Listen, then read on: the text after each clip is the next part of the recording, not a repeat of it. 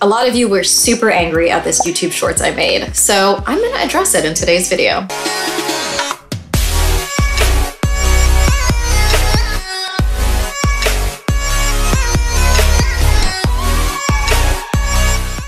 Hey everyone, welcome back. I'm Dr. Jennifer Lincoln, board-certified OBGYN, author, educator, and the maker of controversial YouTube Shorts. I'm actually really excited to make this video this week. And before we watch that together and I break it down for you, as well as the many responses you all had, go ahead and like, subscribe, turn on the bell so you never miss an upload. Okay, let's just go ahead and watch it together. Let me show you a simulation on how we turn breech babies. A breech baby is one that isn't head down, which is in general the safest way to be delivered vaginally. Here you can see the baby is butt down. To orient you, up there is where mom's head would be. This procedure is called an external cephalic version, or ECV. Using our hands, we can apply gentle pressure to encourage the baby to turn head down. With 4% of babies being breech at term, this procedure, which is done on labor and delivery, can help someone avoid a C-section. We can use spinal anesthesia to make it more comfortable and to increase chance of success like you see here. I love getting to do this. What questions do you have? Okay, a lot of you had questions and comments. At the time of this filming, it has 4.2 million views. This is just on YouTube. There's a lot more on TikTok and Instagram. 165,000 likes and 2,000 comments. So let's talk about those comments. Okay, so external cephalic version, or ECV, or version, that's what you'll hear me describe it as. I was showing a simulation of what it could look like at an annual meeting where we had this model, which I think was made in Japan. It's the only model that I've seen that does it. A lot of you were super pissed off at me, and let's talk about it because that's how we learn. And I think one of the biggest things that people commented, as you can see here, is that you were all really angry that I said gentle pressure. And I tried to say in the comments, the reason I said this is that's what I'm applying. You know, I'm not going in there and like, I don't know which wrestler did that, but that's what I'm applying. I did not at all cover what the person feels.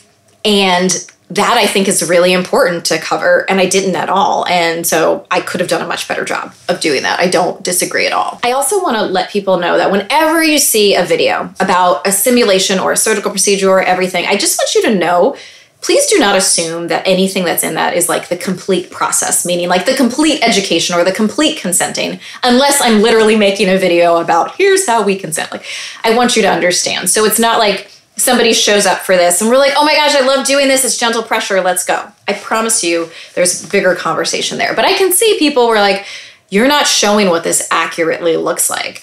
And we're going to talk about that. So it is true that I am applying gentle pressure. I'm never like pushing super hard, or because if I am, then we're stopping because this is an elective procedure, which brings me to the second comment a lot of people made, which is, you made this look too easy. Yeah, I wish everyone was as easy as this. Like, definitely, I don't disagree. In the world of simulation, when we're showing people stuff, we always start out with the easiest scenario and then we level up. So I was just showing what it would look like. And honestly, sometimes it is this easy. And I know for those of you who've had this and it wasn't that way, that is not true for you. But there are cases where it actually is this easy. And it's usually somebody who's got a lot of amniotic fluid. The baby may have just been head down and was just breech. So it's not like they were always socked in that breech position, or they may already be sideways. So it actually can be this easy sometimes. And there were some people who did comment that. But yeah, for the most part, it's not. But it's like learning how to walk before you run. But I can totally understand that feedback. And so the comments that people said that it really hurt them, that they screamed, they almost kicked their doctors, like it was worse than childbirth or worse than a C-section. And so they were really angry that I didn't address that, or that I didn't make it look like that. And I want to say that for people who experienced that, I am so sorry that you had this kind of experience. When I do my complete counseling, when I'm doing a version or working with another doctor who is, one of the first things I always say is, this is totally elective. And so if this is too much for you, we stop. Or even if you're telling me it's not too much for you, but I can tell that it is, we stop. Meaning that there are some people who were like, yeah, like I don't like the feeling of this, right? Especially you spend your whole pregnancy telling people to not touch your belly, and then here we are intentionally doing it. It's strange and weird. But I've had people who've said it feels like a lot, but I want you to keep going because I want to get this done. And then there are other people who are like, nope, I do not like this at all, and I don't care, you need to stop. And for people who've not been listened to in those scenarios, I am so sorry. And that is on the medical professionals to do better, 100%. But I really think it's important to note that you were in the driver's seat here. I actually had one time where I was doing this and the person couldn't stop laughing because they were so ticklish. And she kept grabbing my hands. And I was like, oh, I know you're ticklish, do you want me to keep going? Yes, because I was asked, do you want me to keep going? And after a couple times, even though she's like, I want you to keep going, I was like, you know what, we can't. Because you keep moving my hands away, and that's just not, it's just not gonna work. We all were like kind of laughing at how funny it was, but my point is that this is an elective procedure, and if it is causing that much pain or discomfort, that's a sign that we need to stop. So I'm just highlighting that. Another comment I got, and I was actually really surprised about this, and that's why I love making content, because it tells me like what the thoughts are out there, like what people think is the most concerning thing. And I probably should do a whole separate video on this, and that is, what if it wraps the cord around the baby's neck? Like, won't that do that? And this is called a nuchal cord. And I was so surprised that so many people think that that would be a risk of this, and that it would be any different than if a baby was just moving on their own. Like, that doesn't make sense in my head. But I also understand there's a lot of misunderstandings about nuchal cords in general. Did you know that up to like 30%, so almost 1 in 3 babies, will be born with a cord around their neck?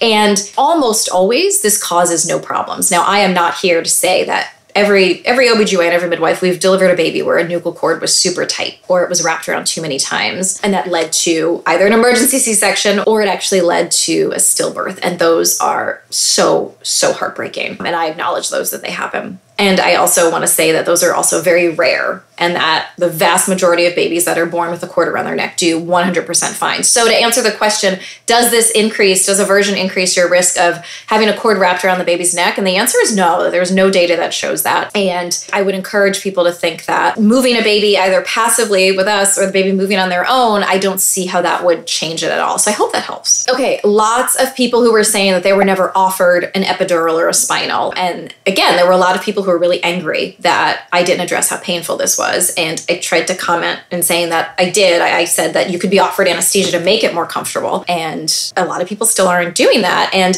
it's sad, because we know that using medicine, what we call regional anesthesia, so medicine in your back, makes it more successful. So the overall success of aversion is somewhere between 50 to 80%, and a lot of it depends on the experience, but also the size of the patient, which way the baby's facing, where the placenta is, how much amniotic fluid, just the success rate of the person doing it. But we know that using an epidural or a spinal, medicine in the back can make it more likely to work, and it makes it less painful. So it makes me so upset that more people are not being offered this. And here's just some numbers from one study that looked at, I think, 6 studies, that with using a spinal or an epidural, the increase in success went from about 37% without to 60% with. Like, hello, like that's great. We need to be using more of this. Now, one thing I've heard from OBGYNs who say, well, I don't want to use that because then that'll let me push too hard, because the patient won't have that feedback that it hurts, and it could increase the risk of complications. It could increase the risk of something called placental abruption, where the placenta is torn off the uterus. We have no data to show that. In many studies that I've looked at this, it's equally as safe. This is my call out to my partners here, my partners in crime, that we do a better job at controlling pain for our patients. Okay, this comment broke my heart, and I was shocked. I didn't believe it. Not that I didn't believe you saying it, but I just couldn't believe that people say that this is outlawed because it's so dangerous. So people saying that in their country, aversion is outlawed because it's so dangerous. So these people are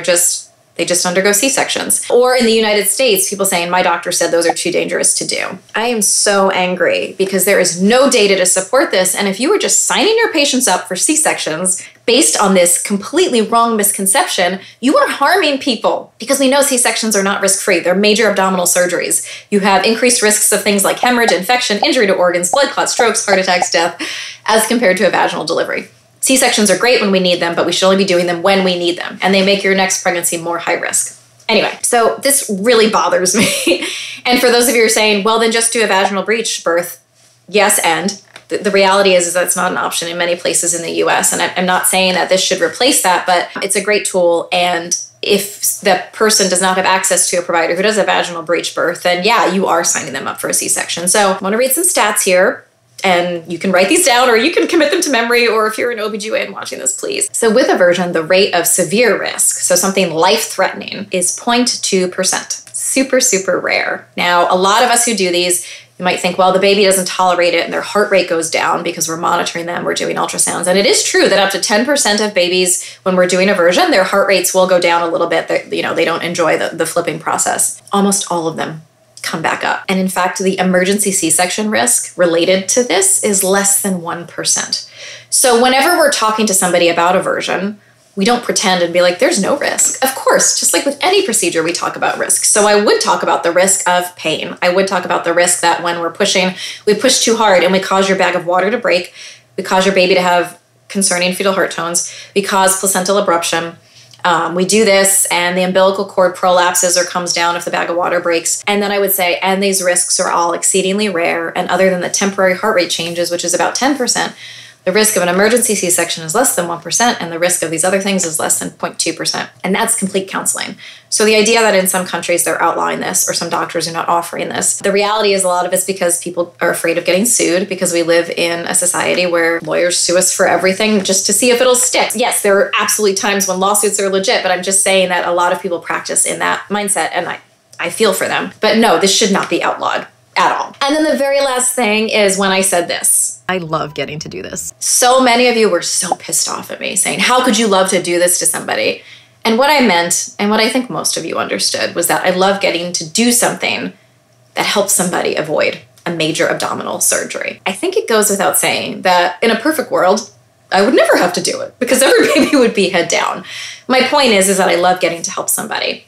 And for those people who have done this on or done this with, and it works, they light up, like they are so thankful. So I'm going to push back on that one a little bit and ask you to maybe not be so, jumping to like the cancel culture of like, I can't believe you would say that. I mean, it's the same way that, a trauma surgeon says, I love getting to save people's lives. Or a firefighter says, I love that I get called and I get to put out the fire. And if we weren't here and we didn't have these tools available, it would be a different outcome. So I would ask a little bit of grace with that one. That said, I totally understand that versions can be painful and uncomfortable for people. And I hope that after watching this video, you are empowered to know that if it's hurting that bad, you can, and they should be stopping, and that there are ways to even prevent this from happening and that increase your risk of it working. So I hope that helps. But go ahead and drop some questions, comments below. And you know what I also love? I love getting to make these videos and educating, even when there are comments like that, because it gives us a chance to chat. Okay, until next week, may all your babies be head down. May all your procedures not be painful. And I think that's enough for wishing for 1 week. Okay, bye-bye.